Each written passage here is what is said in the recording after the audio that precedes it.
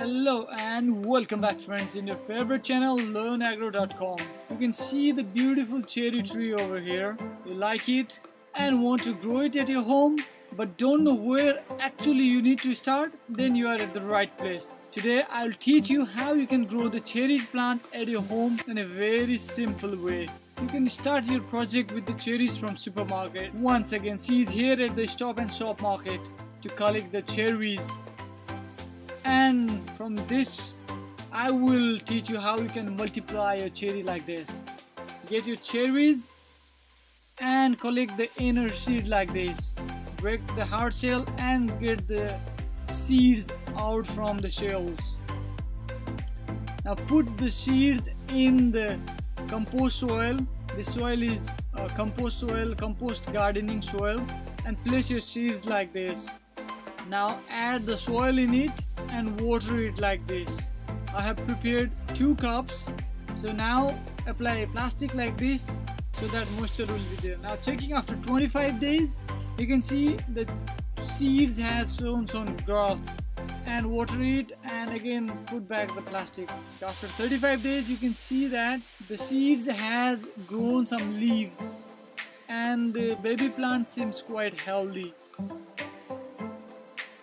You need to keep watching. Sometimes the roots might not be dipped inside the soil, so you need to put them in the soil. So checking after 55 days, you can see that those cherries baby plant has grown quite number of leaves and they are also quite doing good in these cups. You can see the leaves are very healthy and very shiny, and but this plant is not doing quite good, but it's okay. I have 3 plants till now.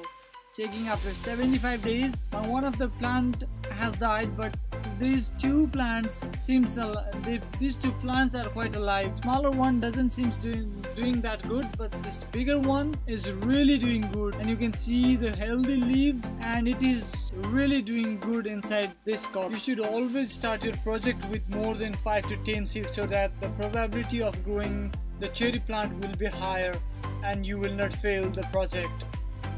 Checking the roots has not grown that much long, so keeping the plant inside this cup is quite good. Once the root has grown longer, you can then shift in your garden.